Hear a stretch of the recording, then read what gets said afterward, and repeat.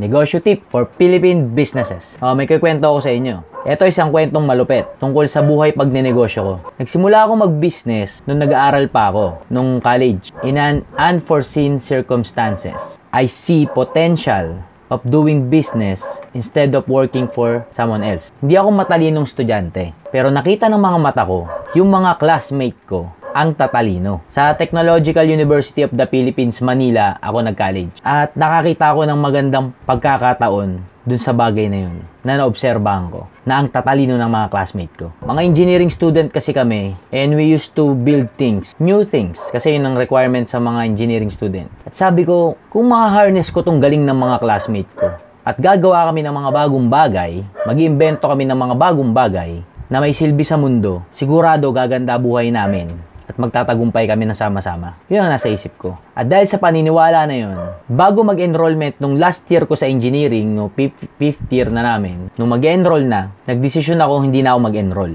Sinabi ko sa kanila, sa mga kaibigan ko, na magninegosyo na ako para pag tapos nila sa pag-aaral, so 1 year na lang, pag-graduate nila, naka-ready na yung kumpanya kung saan i-hire ko silang lahat para sama-sama kami magtrabaho. Para may pampasahod na ako sa kanila. Mauuna na muna ako magnegosyo. Ihahanda ko lahat para pag-graduate nila, simula na kami. I-hire ko sila. Maganda ang plano ko at malinaw. Kaya nagsimula na ako magnegosyo sa negosyong tingin ko may konti na akong alam.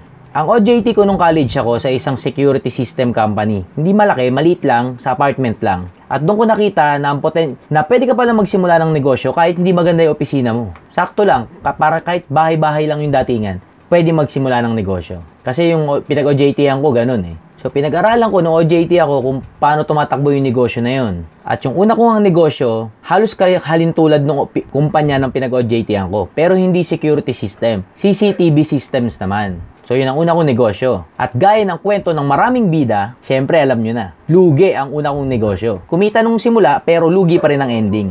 At sa kasamaang palad, nung graduation na ng mga classmate ko, ang negosyo ko, bagsak. Hindi ko sila ma-hire dahil wala akong pampasahod sa kanila. Hindi sila pwede magtrabaho sa akin ng walang bayad kasi hindi naman kami mayayaman. Kailangan namin kumita ng pera. Kala ko mabilis lang ako makakabawi sa pagkalugi ko. Kala ko ilang buwan lang okay na ako, kukunin ko na sila ulit. Pero nagtagal lang mahabang panahon ang dilubyo ko sa pagnenegosyo. Kutakot-takot na problema, taas, baba, mas maraming baba. At lumipas ang mahabang panahon. Lumipas ang 10 taon. Yung kaya ko nang kunin ulit yung mga classmate kong magagaling noong college, kinausap ko sila pero hindi na nila gustong magtrabaho na sama-sama kami. Iba na ang mga priorities nila. So nahuli ako ng 10 taon sa plano ko para ma-harness yung galing ng mga classmate ko. Yung iba nag-abroad na, yung iba maganda na position sa mga kumpanya, at yung iba wala na talagang ganang magtiwala sa mga nagsisimulang kumpanya. Kasi masyado ng malaki yung risk na magsimula ulit sa wala. Lalo na kung nasanay sila ng stable. Kala ko magiging madali lang lahat sa pagnenegosyo, pero hindi. Kala ko mabilis lang, pero matagal.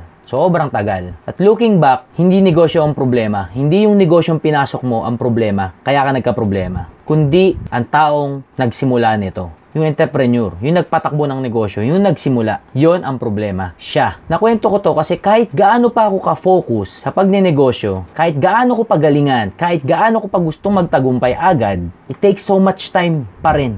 Hindi pa rin mabilisan ang tagumpay. Hindi ito yung bagay na pag ginawa mo to, ito na ang resulta. Hindi ganun eh. Sana ganun na nga lang kadali. Nakwento ko yun kasi gusto ko ikaw na naghahanap ng negosyo ngayon, naghahanap ng affordable business ngayon, affordable na magkakasya sa ipon mo, maunawaan mo ng matindi itong sasabihin ko sa vlog na to. Ito real talk ha, tungkol sa negosyo. Huwag kang maghanap ng negosyong abot kaya mo, na affordable sa'yo. Ang hanapin mong negosyo, yung abot ng kakayanan mo. Hindi sa umpisa pa lang pera na kagad ang gusto mong paandarin.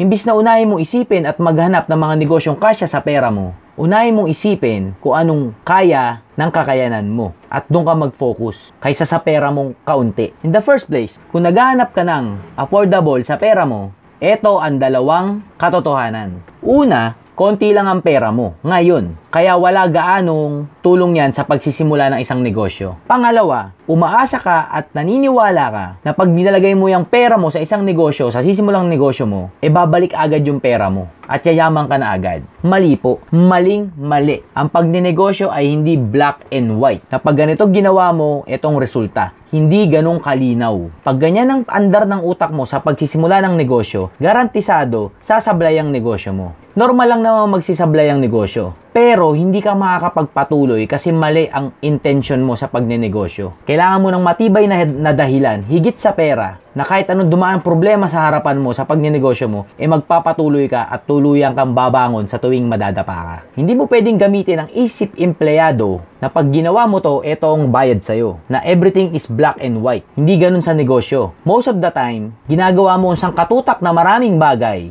na walang bumabalik sa yung compensation o sahod. Tapos malulungkot ka. Bakit ganun? Kasi na-expect mo pag nagnegosyo ka, mayayaman ka na kagad. Hindi mabibigo. Lahat masaya. Hindi ganun.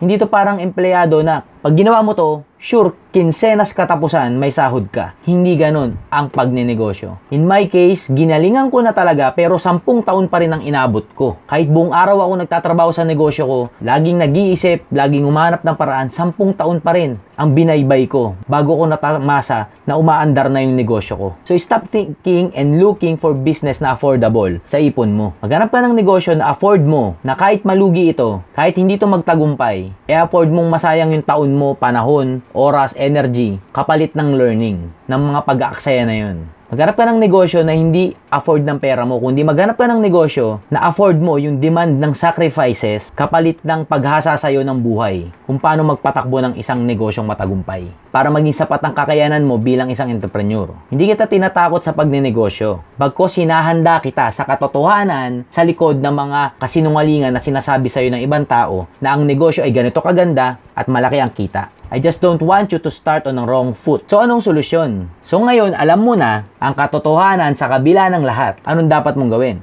Ihanda mo ang sarili mo ng 10 taon nang walang kita at puro palabas ang pera at puro trabaho, doble trabaho pa kumpara mo sa pagiging empleyado mo. Dahil ang pagsisimula ng isang negosyo ay hindi ka talaga kita ng malaki sa simula, sa mahabang simula. Dahil ang pagsisimula ng negosyo ay paghahanap ng sarili mo. Kung saan ka magaling, kung anong mission mo, kung anong rason mo, kung bakit mo ginagawa yan. Dahil yun lang ang makakapag-sustain sa'yo kung bakit mo gagawin yan sa kabila ng lahat ng hindi magandang bagay na dadaan sa harapan mo sa pagnenegosyo. Lahat ng negosyo affordable. Lahat pwedeng simulan sa maliit na paraan kahit gaano kalaki pa yan. Yan ang paniniwala ko. But the price to be paid is time. At hindi lahat gustong mag-spend ng time, so much time, para makita lang nila yung tagumpay ng negosyong tinatrabaho nila. Gusto lahat ng karamihan, biglaan. Kita kagad. Ito 5,000 ko, gusto ko maging 7,000 kagad. Ito 10,000 ko, gusto ko maging 15,000 kagad. Yun ang gusto ng tao. Na sa mundo ng tunay na pagnenegosyo, hindi ganun. Pasok mo sa isip mo, 10 taon at 5 negosyong mali. 5 negosyong lugi ang kailangan mong daanan bago mo maabot yung negosyong maayos. So, prepare for reality. Ang tanong, paano mo masosurvive yung ganung kahabang panahon ng ganun yung realidad ng pagnenegosyo? Yan ang isipin mo kung talagang desidido ka magnegosyo. Eto disclaimer, syempre may mga outlier pa rin na isang negosyo pa lang nila matagumpay na kagad. Kung yun ka, very good sa'yo. Pero yung karamihan sa atin na normal, hindi talaga ganun. Ang pagnenegosyo ng malupit ay hindi para sa lahat ng tao. Pero malalaman mo lang kung hindi ka para dyan kung susubukan mo. Kung hahanapin mo yung sarili mo, na hindi ka pala talaga para doon. Kaya nga nandito itong mga vlog na to, para hawakan ng mga kamay nyo sa plano nyong pagnenegosyo. Na huwag kayong mag-start sa false hope at makita nyo yung realidad para may handa nyo yung future nyo sa pinaplano nyo. Alright? Dalawa ang resulta ng vlog na to. Una, malulungkot ka sa narinig mo. At pangalawa, lalo kang gaganahan. So para sa mga lalong ginanahan after marinig tong bagay na to, congrats sa inyo. Dahil sure ako, isa ka sa pag-asa ng bayan natin. Kaya kampi-kampi tayo. Dumaan man ang matitinding pagsubok sa harap natin, kampi-kampi pa rin tayo. Sa walang bibitiw. Maabot din ang magandang dulo. Alright? Question of the day. Anong naramdaman mo sa video na to? Nadismaya ka ba sa plano mong pagnenegosyo o lalo kang ginanahan? Comment mo sa baba at pag-usapan natin yan. Sasagutin kita ng personal. At kung may naguguluhan kang part sa vlog na to, i-comment mo rin sa baba, itanong mo doon at susubukan ko pang ipaliwanag ng mas maayos sa'yo, ng personal. At syempre, kung bago ka sa YouTube channel natin, huwag mong kakalimutan na i-like yung subscribe button sa baba na red button at yung katabing bell nun, pindutin mo na rin para updated ka at notified ka tuwing may bago tayong upload sa ating YouTube channel. Dahil twice a week may bago tayong video. At kung nasa Facebook ka naman, search mo lang Arvin Orubia, like mo yung page at pwede mo na rin ako i-PM doon kung may mga tanong ka tungkol sa pagsisimula ng negosyo. At tuwing Biyernes ng 11 ng gabi, Manila time, meron tayong live session. Usap-usap tayo doon, Q&A. At yung mga tinatayo kong bagong negosyo, papakita ko rin sa vlog na to para Makita mo kung paano talaga magsimula ng maliit na negosyo na may posibilidad na lumaki kahit wala kang puhunan. Hard work lang talaga. Alright, so mga mag-isandaan na yung video natin, no? Kung bago ka dito, panoorin mo yung mga previous vlogs para wala kang ma-miss na topic na pinag-uusapan natin. Importante lahat yun. Kada isang vlog natin, ibang topic pinag-uusapan natin. Kaya please panoorin mo rin yung iba para mas magets mo yung mga future vlogs pa natin. At syempre, kung may silbi naman to sa'yo, share mo naman sa iba, post mo sa Facebook page mo para makita rin ng mga kaibigan mo at mga kapamilya mo at matuto rin sila para marami tayong maging malupit na negosyante. Ayos? At muli, syempre, huwag kakalimutan. Trabaho tayo ng malupit, ha? Ang tamad, bawal pakainin. Dahil sa Deuteronomy 8:18, it is God who gives you the power to create wealth. Kaya kailangan nating maging deserving para i-bless tayo ni Lord. Dahil ang tagumpay, hindi galing sa sariling galing natin yan. Galing yan sa Diyos. Kaya magtrabaho tayo ng malupit para deserving tayong i-bless. Okay? Okay? Alright? Huwag kakalimutan, ha? Huwag kakalimutan na God loves you and I love you. Ciao! Bye!